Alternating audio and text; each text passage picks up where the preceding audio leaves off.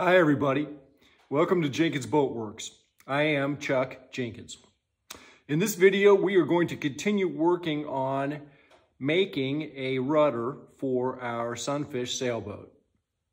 We had an episode previously where we figured out the shape of it and got it cut out, and so it's coming along nicely. Now this time we're going to work on trying to get the rudder cheeks fitted and work on how we put the tensioning springs on as well. And so we're glad you're here. We are trying to make this rudder as close to class legal as possible, and I think we're making some good headway. There's some little tricks and tips in all of this because there aren't really any clear directions. And you know, most of my videos that I do when it comes to boat building and these kinds of things involve some problem solving, and also hopefully can give you some answers in the event that you're trying to create the same or something similar for your own project. So we're going to work today on our rudder and getting the cheeks on here to where they move the way they're supposed to, and figure out where this pin for the spring goes. And we have some good success. All right, if you're new to the channel, welcome. If you're coming back, good to see you. And if you like the video, please leave your comments, give us a thumbs up, and consider subscribing to the channel. All right, let's jump in and make a rudder. Okay, so when we've been working on this, we've been going off of these plans here, and we did not have an idea what this radius was here. And it's kind of critical because this particular piece has to fit on the board here, and it has to spin or pivot on there so that when the board kicks up, it can move within this rudder cheek. So I woke up in the middle of the night and I was like, well, now wait a minute. We do know what this radius is because we've got this hole right here. This is where the bolt goes through that holds it all together. So if I figure from this hole to the end of the rudder cheek, it's right at 2 3/4 inches. So I'm going to set that at 2 3/4 right there. And then I got my dividers and I put a pencil in there. And I've got that set at 2 3/4.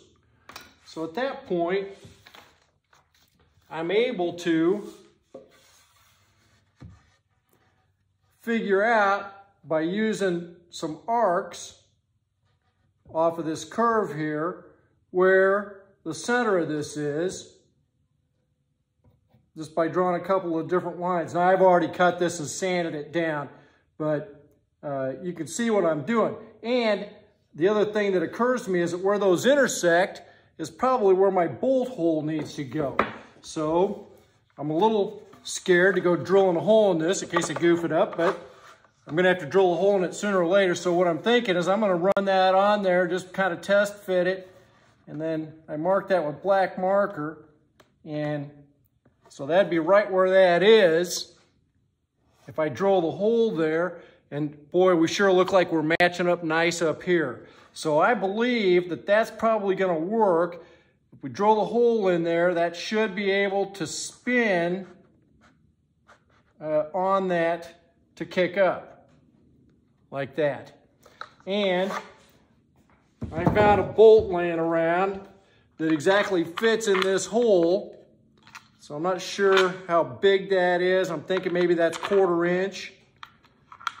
I'll get my handy dandy little tool. Hang on a second. My wife got me this some time ago, and I'm just surprised at how much I use this thing. Metric, and it's got American Standard here.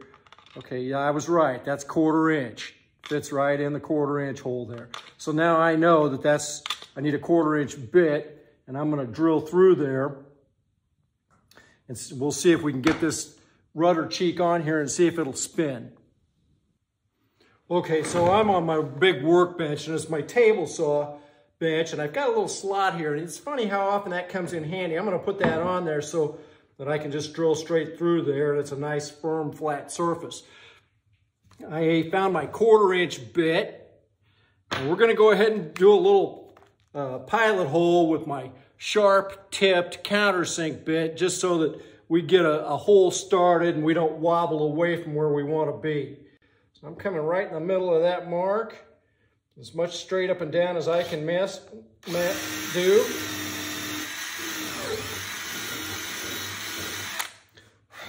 And that may be right close to where we need to be, but we'll go ahead and put this 1/4-inch bit on here. Oh, I hope that's right.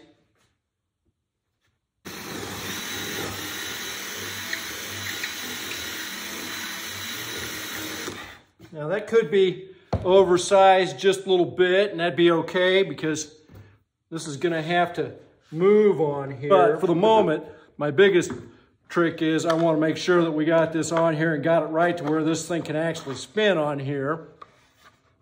So this is the moment of truth. If it's not right, we'll plug it. Okay, so that went through there. Okay, now, yeah, see, that kicks up. No problem at all. Now we have to put a spring in here, and those just came in the mail. I got a bunch of stuff in the mail. I'll show you if I can find it, what I do with the springs. These are the springs. And so one of them mounts on here and then comes back onto the board. And they have a picture of it that shows it there. So I'm not sure what that angle is, but we can get the protractor out and figure that out. And then I got these, oh, well, these are little plastic washers. These actually go inside the cheek. And, you know, that may be one of those ways that it keeps it from swelling up and being a problem. We may test that. So, okay, and then we got that. And then we also got the pin, and this is for the spring attaches in the back of the board here. So we're gonna have to drill another hole back here, and I don't know exactly where that goes, but someplace in the neighborhood of here. Spring is on here. It has to attach to a post over in here somewhere. And there's a spring for both sides. And these springs are extremely tight. I tried stretching them just a little bit, and man, they're tough stuff. So, but they're supposed to be Sunfish authorized parts. I got to drill a hole because it's got to go all the way through, and there's springs on both sides. And then that spring attaches on to that dude. So that's what holds the rudder down when you're sailing, because it's wood. It would naturally try to float up. So I'm like, okay, so where does that hole go? Now, one thing I know is that this thing's got to spin, right? And so this little pointy part up here, that's got to be able to clear that. So it's got to be stretched out enough that we get past that dude. Like, you know, if I spin that all the way around there, that's, you know, it's got to be stretched out because that's not going to work. So then I'm like, but where does it go? And I'm like, well, it'd be nice if it lines up with one of these lines on here, but of course it doesn't. So I came over on this plan, and I'm looking at this, and I thought, well, we've got a pretty much straight edge here on this leading edge that attaches to the back of the boat. So I drew and extended a line all the way this way, and then I cut that with a 90-degree line here, and then I extended this line out in line with where they show this spring at, all the way up to here. And so I put my protractor on here. Some math teacher in a high school is very pleased with me. I put my protractor on like that, and I'm almost got it lined up, even though I'm holding the camera. And it comes out, and it's like 109 degrees. So I brought this dude over here and I set this center of that right on a post and tried to line it up with the pin. You can see now we've got that pretty well lined up with where that goes. So I drew a line out here. Now my next question is, how far out does it go and how much can I stretch this spring? Well, I don't know. It's really hard. But once I get the post in there, maybe it'll be easier to spread it out. So then I'm looking at this, and so I'm thinking, okay, well, let's do a ratio here. What's the difference? What's this little distance here from the back edge of the board to that pin in relation to the overall length from this leading edge all the way to the back edge? So on this picture here, it was 1.5 inches, and this distance was 1/4 inch. That's on the diagram. So 1/4 inch out of 1.5 inches is 1/6 of the total distance. Now, when I came over and measured on here, this distance from here out to here is about 8 inches. So I came back in 1/6 of that, which is about 1 1/3 inches, and I've got a little dot drawn. Now that looks to me like we'll definitely clear when this thing spins, and I actually have made a couple of little marks on the board of where, when that spins, you can see here I've got a little mark there and another little mark there. So we know that spring's got to go out past any of that.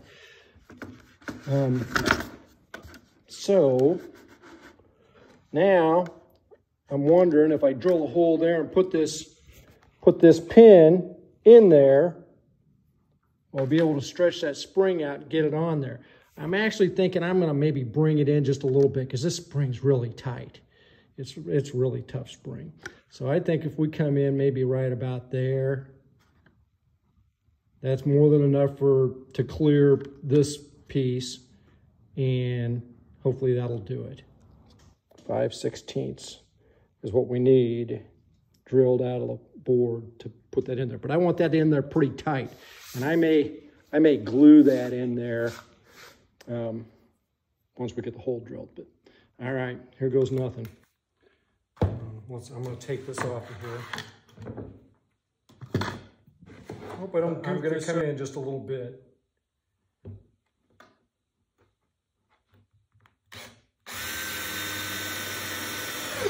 I'm kind of silly. I want to run my 1/4 inch bit through there first. You step up like this, you got less chance for tearing it out.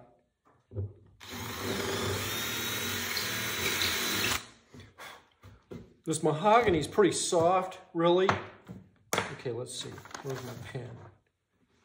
Okay, yeah, see, that's not going to fit in there yet. Okay, so we're going to go 5/16.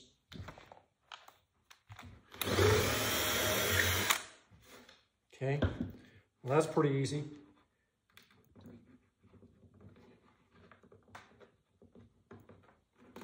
Okay, I'm going to have to drive that in there. I'm going to be cool how I do that. I don't want that hole to be real loose.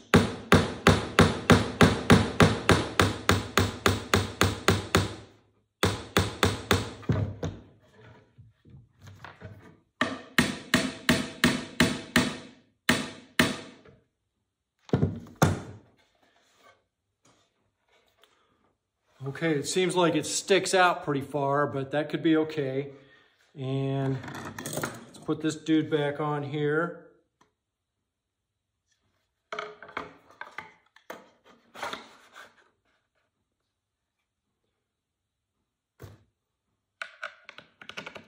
There. That spins just fine.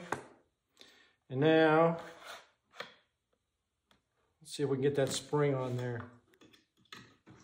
That looks like the shortest distance, actually, with it up like that.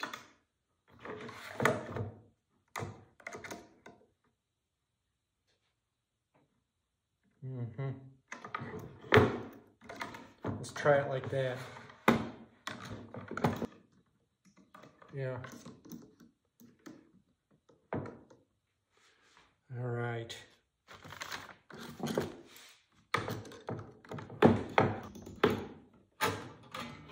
Okay, yeah, look, we did it. Yep, see? Oh, yeah. Yeah, that works. it holds it down in position. Now we just put the other one on the other side. Boy, you know, sometimes a blind squirrel finds a nut. How about that?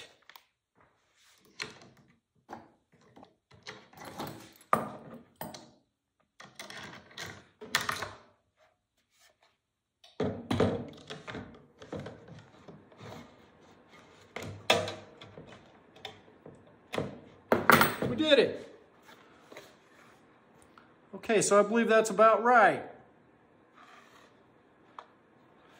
And that holds that down there, but boy, if it's up, it's up. And then when it's down, it's locked down. That's awesome. Now, the only other thing we got to figure out is where's that tiller hole go, and this probably goes right about here. If you like the video, remember to like and subscribe. We'll see you next time.